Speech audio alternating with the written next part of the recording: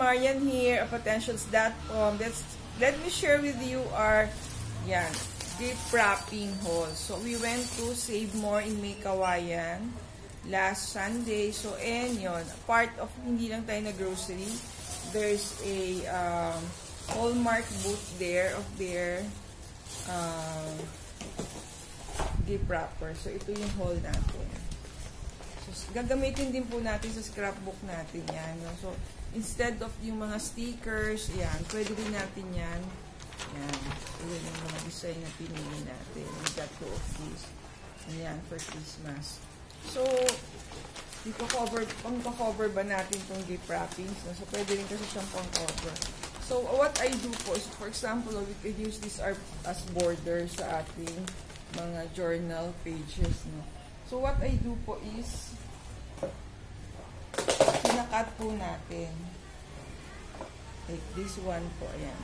Kinakat natin. So, dito siya galing. So, Hallmark gift wrap din po yan. Diyan siya galing. Tapos, we cut them out and we place them sa ating mga journal pages. This one po, ayan, kinat-cut din natin siya. And instead of stickers, so nanggaling naman po siya here. So, kinat out natin siya. Ilalagay din natin siya sa journal pages natin. So, ayan din po. So, kinat din po natin yan. To use in our journals.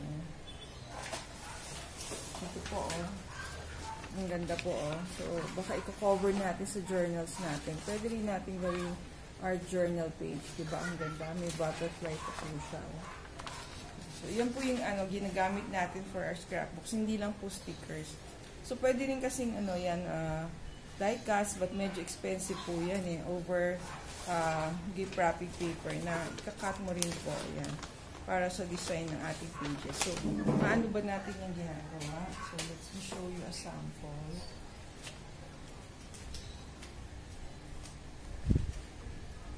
Yan natin sa sample natin.